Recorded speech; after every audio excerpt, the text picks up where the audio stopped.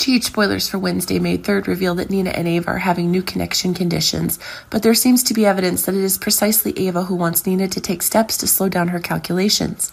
It is true that new conditions are being more and more dangerous for Nina if her actions are increasingly going beyond what is necessary, but keep in mind that if Ava herself is unable to stop Nina through her words, it's proving that a new betrayal is coming more clearly, but it seems that Ava herself is also able to attack Nina herself through new unexpected conditions, as Ava herself can bring new deadly conditions, and that would create a real crisis for the enemy, Nina's calculations.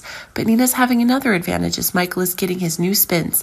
It seems that the exact terms of the privileges Michael is getting with Willow's conditions are increasingly being denied, more suffocating than ever. This is proving that Michael himself is really getting a real shock if the doctors are giving bad news about Willow, but it seems that things are getting more and more out of control, and it's proving that Michael is increasingly panicking and his actions are getting more and more out of control, which is proving that Sunny and Nina themselves are getting a new attack. Tracy and Brooklyn are realizing they need each other. It should be remembered that the serious problems the Quartermaine family is having are increasingly compounded by larger factors that weaken the family, but it seems that Brooklyn and Tracy are taking actions to push Ned to take the necessary actions to ensure that there will be a more rapid change in the conditions of attack by false accusations. Nina's falsehoods are making new evidence increasingly clear. Indeed, if Brooklyn is getting new evidence that's increasingly stifling new evidence, it's causing new unexpected acts to be confirmed. But it should be remembered that the main target of everyone's attack right now is Victor, who is still taking new dangerous actions.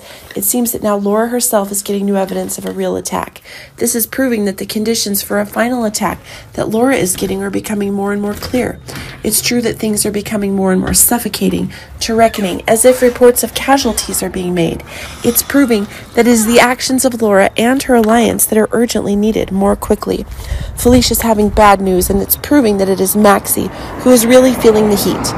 Remember that now Cody is having conditions on mysterious conditions, and that's proving that one of the new truths is getting more and more clear. It's true that things are becoming more and more suffocating to reckoning, and as reports of casualties are being made, it's proving that it is the actions of Laura and her alliance that are urgently needed more quickly.